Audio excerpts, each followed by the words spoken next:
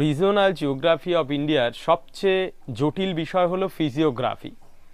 এই জায়গায় বেশ কিছু বিষয় রয়েছে যেগুলো আমাদের সবসময় মাথায় থাকে না, গুলিয়ে যায় পরীক্ষার হলে।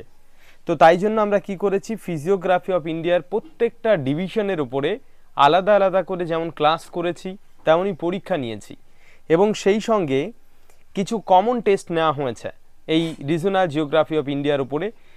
ফিজিওগ্রাফির উপরেও বেশ কিছু স্পেশাল টেস্ট নেওয়া হয়েছে। তো সেই রকমই একটি পরীক্ষা দ্য হিমালয়া, অর্থাৎ হিমালয়ের উপরে বেশ কিছু প্রশ্ন দিয়ে সাজানো এই পরীক্ষা।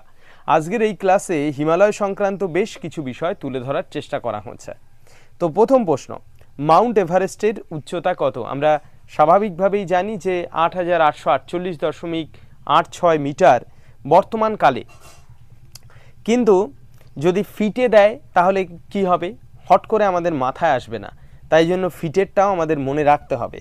তো মাউন্ট এভারেস্টের উচ্চতা অ্যাকচুয়ালি ২৯,০২৯ ফিট, মনে রাখতে হবে 29,029 ফিট, অর্থাৎ উত্তর হবে এ, 29029 ফিট।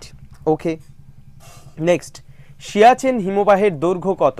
আমাদের সকলের জানা এটা 86, অধিকাংশ বইতে লেখা থাকে কিলোমিটার, কিন্তু সেটা যদি আমরা মাইলে প্রকাশ করি, মাইলে হবে 48 মাইল, কোড আনকোড 48 মাইল হলো সিয়াচেন হিমবাহের দৈর্ঘ্য। যদিও এই দৈর্ঘ্যের পরিবর্তন হয়, কোনো কোনো সময় ঋতু পরিবর্তনের সাথে সঙ্গতি রেখে হিমবাহের যে এক্সটেনশন সেটা কম বেশি বদলায়, তাই জন্য এটা সবসময় স্ট্যাটিক থাকবে এমনটা নয়। তো গড়ে ধরা হচ্ছে 48 মাইল।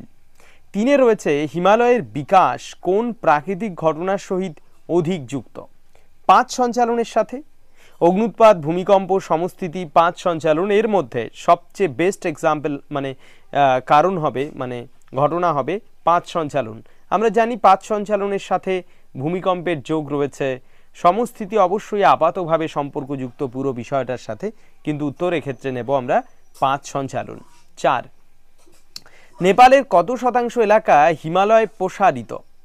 নেপাল, আমরা জানি নেপালের একটা বড় অংশ হিমালয়ের আওতাভুক্ত, এবং সেটা 75%, মানে বুঝতেই পারছো টোটাল নেপালের ভূখণ্ডকে যদি দেখি তাহলে তার 75% এরিয়ায় হিমালয়ের এক্সটেনশন রয়েছে, অর্থাৎ পুরোটাই বলা যেতে পারে হিমালয়ের দখলে।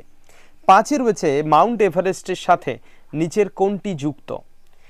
তো প্রথমে রয়েছে সাগর মাথা, তারপরে রয়েছে গডেস অফ দ্য ইউনিভার্স, তারপরে রয়েছে ফরহেড অফ দ্য স্কাই। মনে রাখতে হবে এই সব কটা হলো সঠিক, কারণ মাউন্ট এভারেস্টকে এই নামগুলোতেও ডাকা হয় সাগর মাথা, goddess of universe and forehead of sky. Okay. 6, sir Edmund Hailey এবং এস মাউন্টেইনার তেনজিং নোরকে, ঠিক আছে। তো সর্বপ্রথম কত সালে মাউন্ট এভারেস্টের চূড়ায় স্পর্শ করেছিল, অর্থাৎ হিলারি অ্যান্ড এডমন্ড হিলারি এবং তেনজিং নোরকে কত সালে মাউন্ট এভারেস্টের চূড়ায় স্পর্শ করেছিল, যেটা ঐতিহাসিক জয় বা বিজয় বলা যেতে পারে? তো সেটা হলো অবশ্যই 1953, 1953 সালে প্রথম মাউন্ট এভারেস্টের চূড়ায় স্পর্শ করেছিল এই দুজন অভিযানকারী। নেক্সট, 7-এ রয়েছে, রয়্যাল জিওগ্রাফিক্যাল সোসাইটি কত সালে পিক 15, রোমান হরফে পিক 15 এর নাম মাউন্ট এভারেস্ট রাখে? অ্যাকচুয়ালি রয়্যাল জিওগ্রাফিক্যাল সোসাইটি কিন্তু মাউন্ট এভারেস্ট নামকরণটা করেছিলেন, মাথায় রাখতে হবে। এবং পূর্বে মাউন্ট এভারেস্টের নাম ছিল পিক 15। আমরা জানি যে হিমালয়ের একাধিক পর্বত শৃঙ্গগুলোকে এই রকম নামকরণ করা হয় নাম্বারিংয়ের নিরিখে, পিক 15, পিক 14, পিক 13 এইরকম করে। তো আমাদের মাউন্ট এভারেস্ট ছিল পিক 15, সেটাকে রয়্যাল জিওগ্রাফিক্যাল সোসাইটি বদলে দেয় 1865 সালে, নাম করা হয় তারপর থেকেই অবশ্যই মাউন্ট এভারেস্ট। নেক্সট রয়েছে, Everest was originally known as, Everest was originally known as, Everest actually pick B নামে প্রথমে এটাকে পরিচিতি দেওয়া হয়েছিল, পিক বি, মাথায় রাখতে হবে। Everest was originally known as pick B. Okay, next 9, Mount Everest originally determined by, সঠিক উচ্চতা মাপেন অ্যাকচুয়ালি মাউন্ট এভারেস্টের যদি প্রশ্ন হয় তাহলে উত্তরটা হবে রাধানাথ শিকদার, অবশ্যই বাঙালি রাধানাথ শিকদার। ওকে, এবার আমরা যাব 10-এ, মাউন্ট এভারেস্টের উচ্চতা মাপা হয়েছে কোন জরিপ পদ্ধতির মাধ্যমে? মনে রাখতে হবে গ্রেট ট্র্যাগোনোমেট্রিক্যাল সার্ভের মাধ্যমে মাপা হয়েছে মাউন্ট এভারেস্টের উচ্চতা। 11, অর্থাৎ ডি হলো সঠিক উত্তর। 11, কোন বছর থেকে মাউন্ট এভারেস্টকে উচ্চতম পর্বতশৃঙ্গের রূপে মানা হয়? অ্যাকচুয়ালি এটা যে পৃথিবীর সবচেয়ে উঁচু সেই সংক্রান্ত যে গ্রহণযোগ্যতা সেটা কবে থেকে হয়েছে? 1956, মনে রাখতে হবে 1956 সাল থেকে কিন্তু এটা অ্যাকসেপ্ট করা। 12 নম্বর প্রশ্ন দেখো, George Everest play as surveyor general from, এখানে আমি বলে রাখি আমাদের একটু প্রিন্টিং মিস্টেক ছিল, 1930 থেকে 1943 নয়, সঠিক উত্তরটা হবে 1830 থেকে 1843।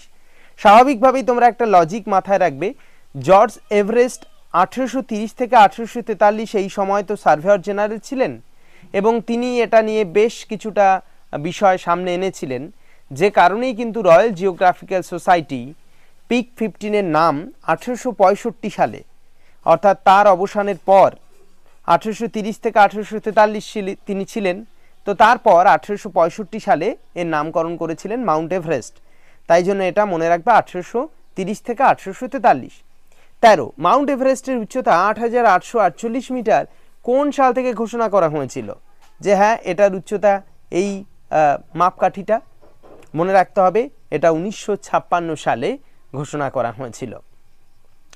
নেক্সট 14, কোন দুই দেশের যৌথ সমীক্ষার মাধ্যমে ঘোষণা করা হয় মাউন্ট এভারেস্টের উচ্চতা 86 সেন্টিমিটার বেড়েছে? আমরা বর্তমানকালে বলি না যে 8848.86 মিটার, তো এই 86 সেন্টিমিটার যেটা সেটা কখন থেকে এটা অ্যাকসেপ্ট করা হলো, ঠিক আছে, বা কোন দেশ থেকে করা হলো? মনে রাখতে হবে নেপাল এবং চীন, এই দুই দেশের যৌথ সমীক্ষার মাধ্যমে। নেক্সট 15, হিমালয়ের সবচেয়ে দ্রুত গঠিত পর্বতশৃঙ্গ কোনটি যদি প্রশ্ন আসে? উত্তর হবে নাঙ্গা পর্বত। আমরা জানি পশ্চিমে নাঙ্গা পর্বত থেকে পূর্বে নামচা বারোয়া পর্যন্ত রয়েছে হিমালয়, তো একদম পশ্চিমে যেটা পাকিস্তানে রয়েছে সেটাই দ্রুত গঠিত হয়েছে। 16, মাউন্ট এভারেস্টের পূর্বে কোন পর্বতশৃঙ্গকে হিমালয়ের উচ্চতম পর্বতশৃঙ্গ হিসাবে গণ্য করা হতো? মনে রাখতে হবে মাউন্ট এভারেস্টের পূর্বে কাঞ্চনজঙ্ঘাকেই ভাবা হতো এটাই সবচেয়ে উচ্চতম শৃঙ্গ। নেক্সট 17, পশ্চিমবঙ্গের উচ্চতম শৃঙ্গ সান্দাকফুর উচ্চতা কত? খুব ভাইটাল প্রশ্ন, অনেকেই গুলিয়ে ফেলে। 3636 মিটার হলো সঠিক উত্তর। 18, সান্দাকফু কলকাতা থেকে কত কিলোমিটার উত্তরে অবস্থিত যদি প্রশ্ন হয়? মনে রাখতে হবে সেটা 646 কিলোমিটার উত্তরে। 19, পশ্চিমবঙ্গের উচ্চতম শৃঙ্গ কোন পর্বত শ্রেণীর অংশ? এটা অবশ্যই সিঙ্গালীলা পর্বতশ্রেণীর অংশ। 20, অযোধ্যা পাহাড়ের উচ্চতম পর্বতশৃঙ্গের নাম? যখন অযোধ্যা পাহাড় আসবে তখনই উত্তর হবে, মনে রাখতে হবে চামটাবুরু হলো সবচেয়ে উঁচু শৃঙ্গ অযোধ্যা পাহাড়ের। অনেকেই এটা গুলিয়ে ফেলে বিহারীনাথ বা গোরগাবুরু দিয়ে, কিন্তু মনে রাখতে হবে চামটাবুরু হলো সবচেয়ে উচ্চতম শৃঙ্গ, এটাই বর্তমানকালে গ্রহণ করা হয়েছে। 21, হিমালয়ের কোন শৃঙ্গ এককভাবে কেবলমাত্র ভারতবর্ষেই অবস্থিত? অর্থাৎ যেমনটি কাঞ্চনজঙ্ঘা পুরোটা ভারতে নেই, নেপালে আছে, কেটু নেই, একইভাবে মাউন্ট এভারেস্ট তো নেই আমরা জানি, নন্দা দেবীরও একটা বড় অংশ, মানে নন্দা দেবী পুরো নাঙ্গা পর্বত যেমন রয়েছে পাকিস্তানে, মনে রাখতে হবে নন্দা দেবী অর্থাৎ ডি, নন্দা দেবী পুরোটাই রয়েছে ভারতীয় ভূখণ্ডে। নেক্সট 22, পীরপাঞ্জাল রেঞ্জ হিমালয়ান অংশের অন্তর্গত। কোন হিমালয়ান রেঞ্জের? লেজার হিমালয়ের অংশ হলো পীরপাঞ্জাল। 23 রয়েছে ধাং শিবালিকের আঞ্চলিক নাম? কোন রাজ্যে এটি প্রচলিত? শিবালিককে ধাং বলা হয় কোন রাজ্যে? মনে রাখতে হবে উত্তরাখণ্ডে বলা হয় ধাং। একইভাবে শিবালিককে ডাফলা বলা হয় কোথায়? পরের প্রশ্ন, ডাফলা বলে অরুণাচল প্রদেশে। আর 25তম প্রশ্ন, ভারতের দীর্ঘতম রোড টানেল কোনটি? অবশ্যই যদি বলা হয় তাহলে সেটার উত্তর, আচ্ছা এইটা সবাইকে দেই, সবার উদ্দেশ্যে দেই, সবাই কমেন্ট সেকশনে জানাও। 4টে অপশন দিয়েছি, এই 4টের মধ্যে একটা সঠিক উত্তর। তো কোনটা হবে সঠিক উত্তর? ভারতের দীর্ঘতম রোড টানেল নিচের কোনটি? অবশ্যই কমেন্ট সেকশনে জানাও কোনটা হবে সঠিক উত্তর। এবং আমাদের এই রকম ধারাবাহিক বিভিন্ন ভিডিও আমরা দেব ইউটিউবে, কেমন লাগে সেটা কমেন্ট সেকশনে জানিও। প্লাস আমাদের ক্লাসরুমে এনরোল হয়ে যদি কেউ ক্লাস করতে চায় প্লাস পরীক্ষা দিতে চায়, এখনও পর্যন্ত সময় রয়েছে, ডেসক্রিপশন থেকে যোগাযোগ করে ক্লাসরুমে অ্যাডমিশন হওয়া যেতে পারে। এইরকম স্পেসিফিক বিষয়কে আমরা গুরুত্ব দিয়ে তারপরে প্রশ্ন করি, যাতে করে পরীক্ষার হলের দুর্বলতা না থাকে। এইভাবেই চলছে আমাদের ক্লাস। এখনও পর্যন্ত এনরোল ক্লাসরুমে অ্যাডমিশন নিলে কিন্তু সে প্রায় 200টার মতো রেকর্ডের ক্লাস পেয়ে যাবে। প্লাস সপ্তাহে 3 দিন তো লাইভ ক্লাস হচ্ছেই, এবং সেই সঙ্গে আমাদের যত পরীক্ষা হয়েছে সেই সংখ্যাটা 285 ছুঁয়ে গেছে। 285টা পরীক্ষা এইরকম সাব ইউনিট ওয়াইজ সে দিতে পারবে, যদিও এটা একটা স্পেশাল টেস্ট ছিল।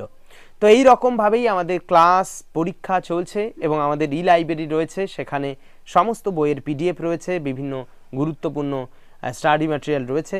তো সেই সব কিছু অ্যাক্সেস করে একটা পুরো কমপ্লিট প্রিপারেশন যদি কারণ নেওয়ার ইচ্ছে থাকে, এখনও পর্যন্ত সময় রয়েছে, ডেসক্রিপশন থেকে যোগাযোগ করে আমাদের ক্লাসরুমে এনরোল হওয়া যেতে পারে। দেখা হচ্ছে পরের ভিডিওতে। টাটা।